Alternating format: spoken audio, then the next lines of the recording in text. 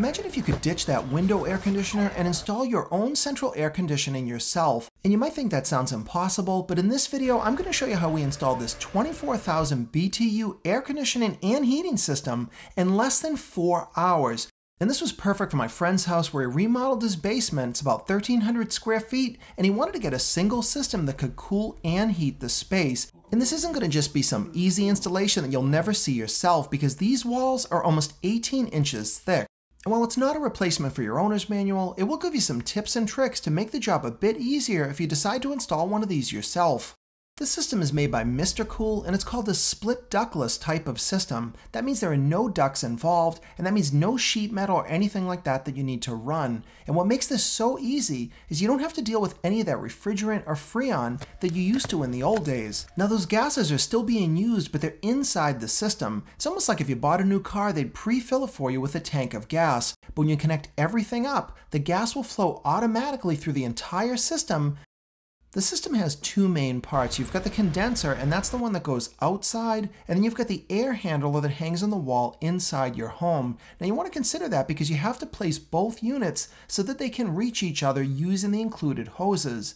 Now from the factory, they give you a 20-foot line set, so that means you can be 20 feet away from the inside unit to the outside. Now here we found a good location, and unfortunately we had a shrub that we needed to move, but this is where we're going to place our outside condenser. And the condenser needs to sit on something, and this base can be bought locally, or you can order it right from Mr. Cool.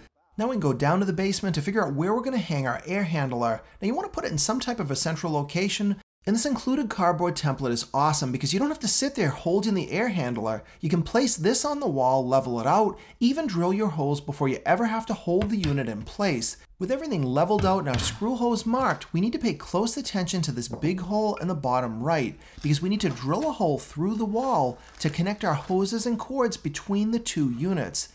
Mr. Cool even includes this hole cutting saw in the kit, so this makes the job a lot easier, and if you're just going through a wood wall, this might be all you'll need and it's very easy. But here we've got a bit more work cut out for us, and we're going to start by using the hole saw to remove the drywall. And right underneath, you can see that we've hit a stud. But the most important thing is to peek inside the wall and make sure you're not going to hit any type of wire or pipes. Now here we've just got to worry about that stud, and this isn't holding up any type of structure in the house.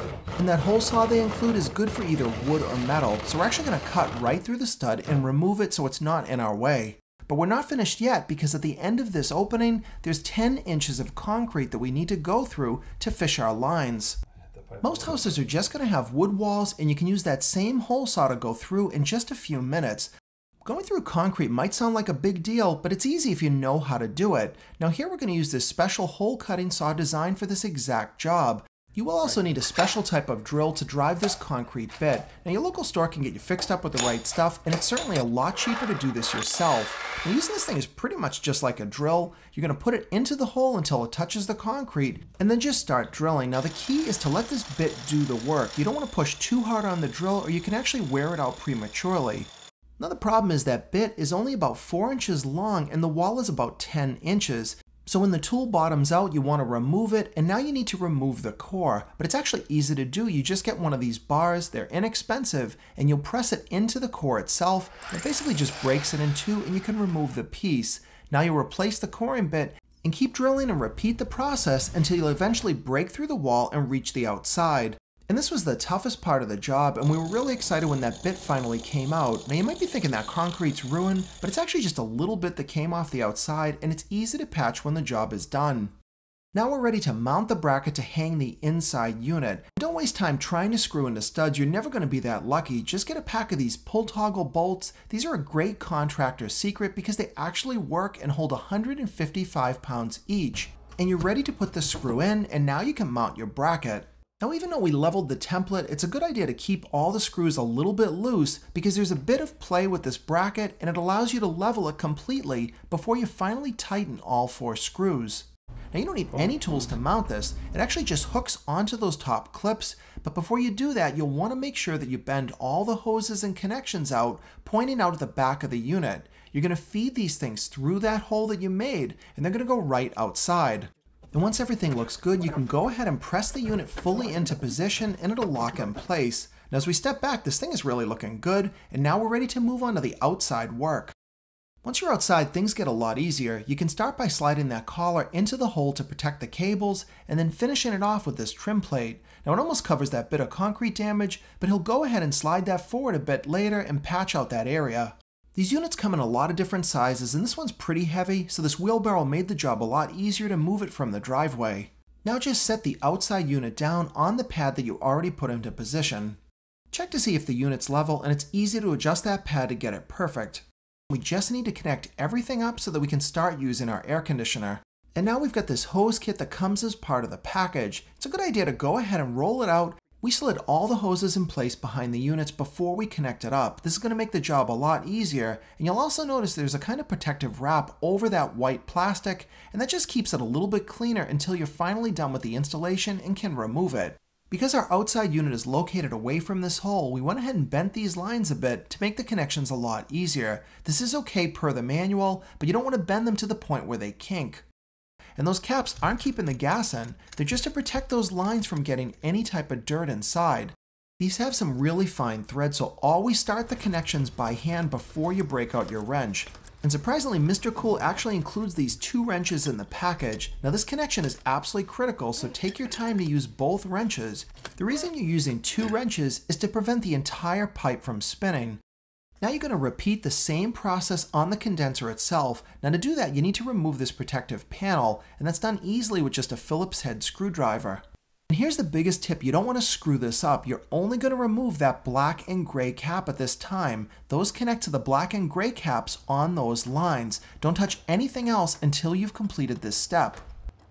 Our lines are connected and tight, but there's still one problem. We don't have any Freon in them because the Freon is still inside the condenser itself. So we've got to allow it to go into the lines.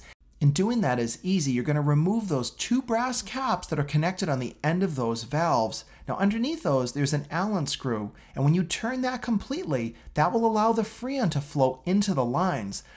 Rotate it counterclockwise until it finally bottoms out. Now you want to do this gently, but go all the way until you feel the resistance, and you will hear the gas begin to flow into the line.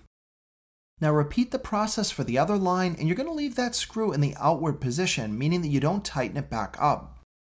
Now this step is optional, but I highly recommend checking for any leaks, and it's easy to do. Just mix up some soapy water and spray it all over the connection. If you see something hissing and bubbling, you know that you've got a leak. But we don't see any problems here, so we're ready to move on to the end of the installation, which is the electrical connection. Wiring these units is super easy. In fact, that inside unit doesn't require any dedicated power at all. There's a cable that went through that hole that you'll connect into the back of the condenser. And the 1 to 3 connect the 2 units together, but we've still got to connect the main power itself. That's the L1 and 2. And that's what this box is here for. This was installed by an electrician, and this is going to supply the 220 volts of power to power the entire system. Now you can consider doing this yourself if you feel confident, or you might just want to pay an electrician to do this one part. And these Mr. Cool units do come in 2 varieties, 220 volt and also 120 volt. That can make a lot of installations a lot easier. So now we've got our power connectors done. All we need to do is close up the unit and we're ready to try it out. Put the batteries in the remote control, flip the breaker on, and now we can see the displays on the unit. This thing is kind of a translucent screen, and in fact it even included this optional module that we installed that will allow a full app control. It uses Bluetooth, and it can even connect to things like Alexa. USB.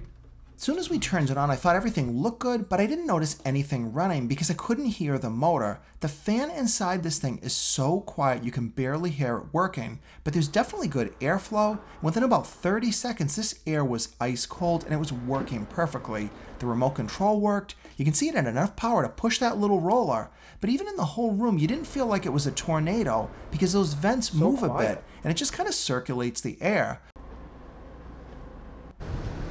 So right now we're at the distance of about 24 inches from the unit.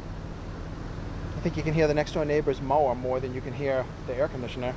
I'm about 15 feet away from this right now. That's as loud as that unit gets. Now my friend's still got a little bit more work to do. He's got to wrap all those hoses up. They give you everything in the box, but he also wants to support that hose against the concrete wall so it's not just hanging in his mulch. This Mr. Cool package really was a bargain at just over $2,000 for a 24,000 BTU system that heats and cools. He got quotes between $5 and $6 grand to put the same system in, and he was going to have to wait 4 months to get the job done. I wouldn't hesitate to get another one of these in a minute, and I was really thrilled with the overall performance and the installation. Hopefully you liked this video, got you to see something pretty unusual, and might be something you consider for yourself. If you liked it, please give me a thumbs up and subscribe to my channel if you're not already for more videos coming up.